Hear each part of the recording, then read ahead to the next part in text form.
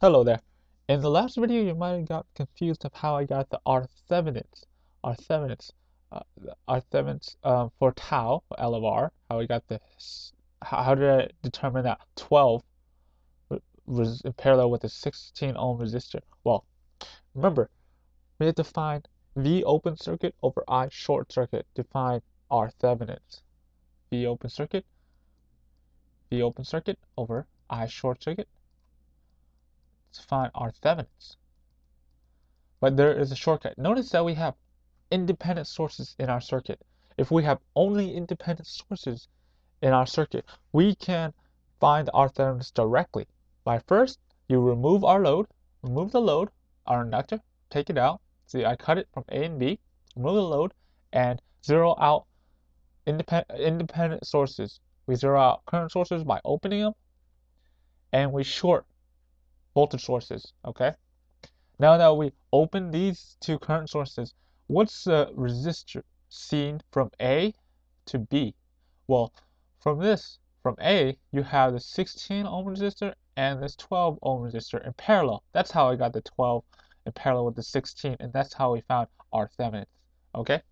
And in this video, I'm going to be doing this same problem, but we will be using node voltage analysis instead of source transformation. So hold up and I'll be right back. Okay, so in this problem, we need to declare our nodes and our ground reference when we're doing node voltage analysis. So declare a node here, A. Let's declare here as B.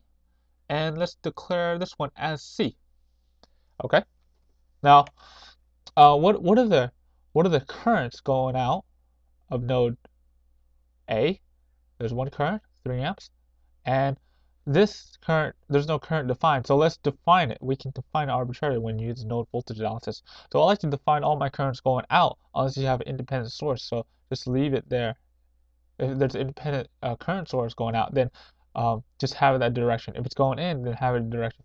What you need is set up your equation. So what we have is 3 amps going out. So using Kirchhoff's current law, currents going in equals current goes out. So we'll write all our currents going out on one side and all our currents going in on the other side. So let's write our currents going out. So it's 3 amp current out. And let's define this current going out. So it'll be VA over 4 ohms plus this current going out from A to B.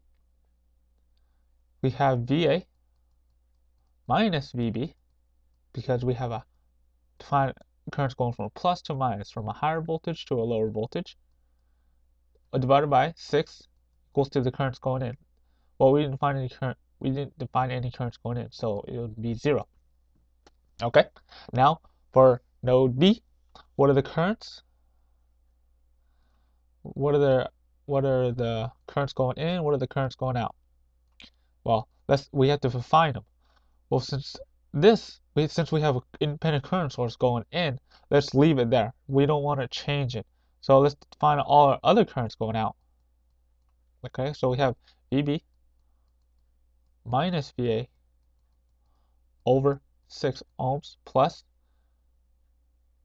this current going out, VB minus VC over 6 ohms is equal to the currents going in. Well, we have 6 amps current going in equals to 6. Okay, now VC.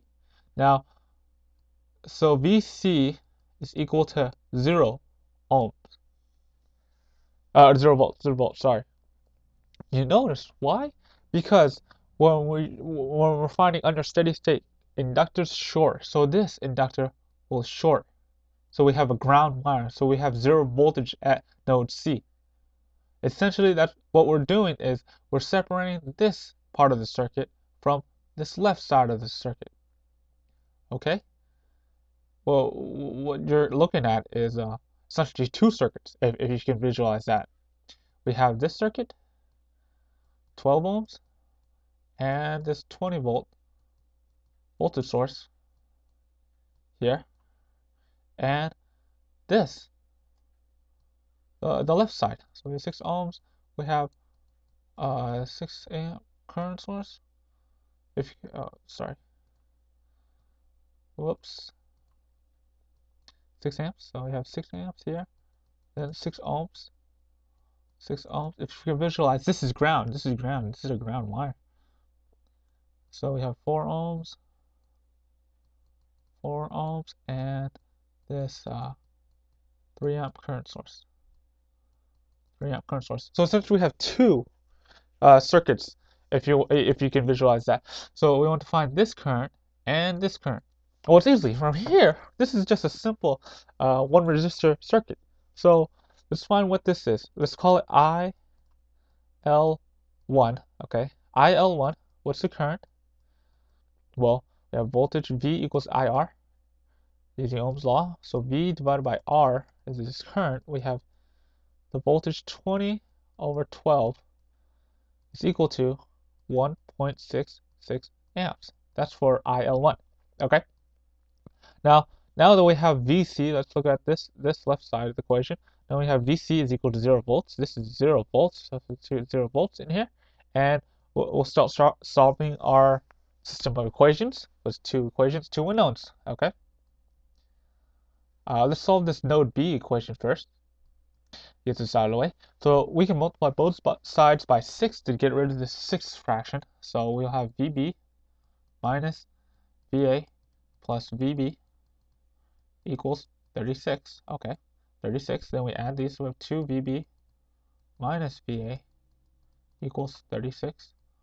And 2 VB is equal to, oh, sorry, 2 VB, subtract both sides by 36, is equal to VA. Okay, that's VA. We'll substitute this into node A's equation. Okay, so let's simplify node A's equation by multiplying both sides by 24. So we'll have 24 times 3 is 72 plus 6 VA. 24 divided by 4 is 6, so 6 VA plus 24 divided by 6 is 4 VA minus 4 VB is equal to 0. Okay.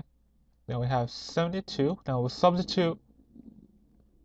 Oh no, we'll simplify this. So it'll be plus 10 VA minus VB is equal to 0. Substitute VA into here. Sorry. So we have 72 plus 10, 2 VB minus 36 minus 4. Oh, sorry. Minus 4, right? Minus 4, because I multiplied 24 on both sides. So this would be 4 VB. 4 VB. 4 VB is equal to 0. Okay. Now we just simplify this. We have we'll have 72 plus 20. 10 times 2 is 20. 20 VB. 10 times 36. Negative 360 minus 4 VB is equal to 0. And we'll simplify 20 minus 4 is 16 VB.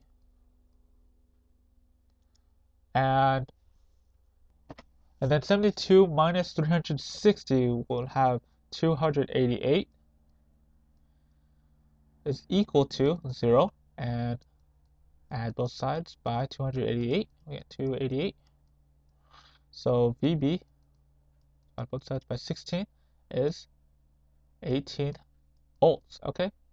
Now we have that VB here. This is VB, if you remember. VB right here.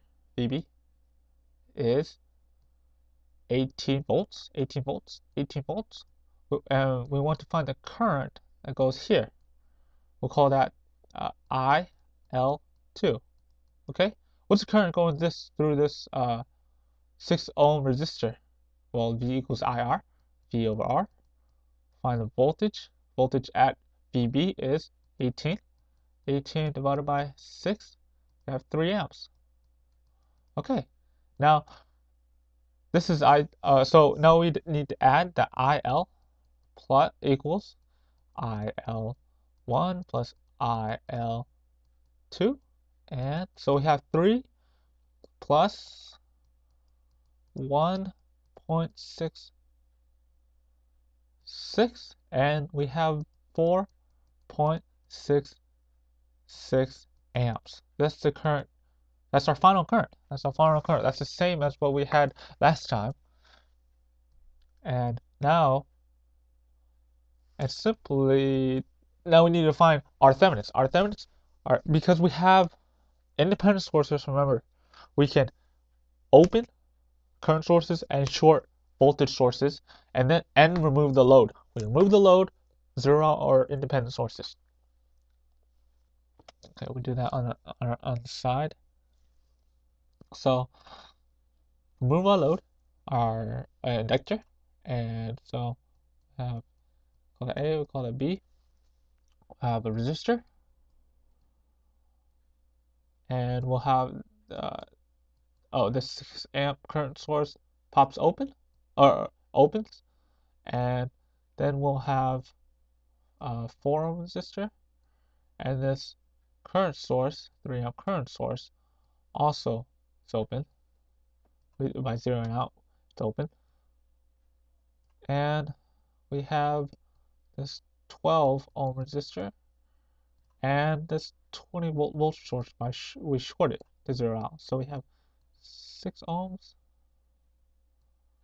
Sorry, so 6 ohms, and then we go to, this should be resistor, 6 ohms, 4 ohms. So what we have is 6 plus 6 plus 4 going to plus 4, and that's in parallel with 12 ohm resistor. Okay, so we have, 6 plus 4 is 10, plus 6 is 16, so this is equal to 16 in parallel with 12, which is the same what we had last time. And so the equivalent resistance is 6.86 ohms for our Thevenins, equal to our Thevenins.